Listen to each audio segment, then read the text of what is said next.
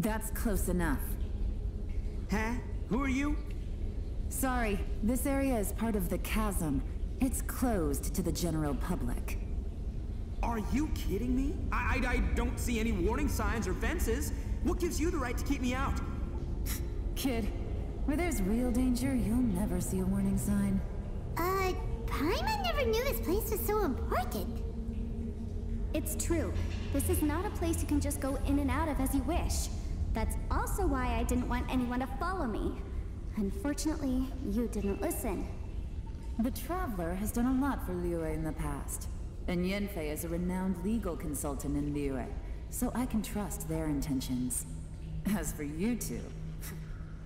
Hey, what's that supposed to mean? You trying to say that I'm not famous enough and my intentions are no good? I don't know your background, so I can't give you free passage here. Besides, Yanfei doesn't seem to need your help, does she? Ha! How would you know what Yanfei needs? What, are you two joined at the hip or something? Right. Anyway, I don't need to be a mind reader to see that. In any case, as a visitor from Inazuma, I'd suggest you defer to a local when in doubt. Stick to the local rules and keep yourself out of trouble. Why, you? Please, try not to be so impulsive. She is right, you know. Uh-oh. Things are starting to get a little heated here. Oh, not good. You really shouldn't start butting heads with Yelan.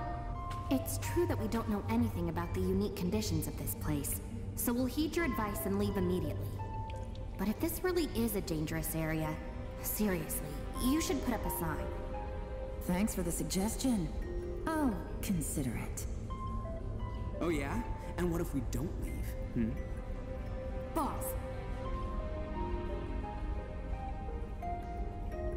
Then, I'm afraid things might get... unpleasant. Is that so? You really think you can take the two of us? Wow. Gotta admit, I like your optimism. Although you're friends with the Traveler and Yanfei, I'd still suggest you heed my warning. Thanks for that, but too bad I'm not buying it. If you're so strong, then why don't you show me what you got? Hold on, boss. There's no need to start a fight here. Oh no, I'm going in whether she likes it or not. You think I was joking around, huh? Oh no, these two are about to go at it! Please, wait a minute, you two.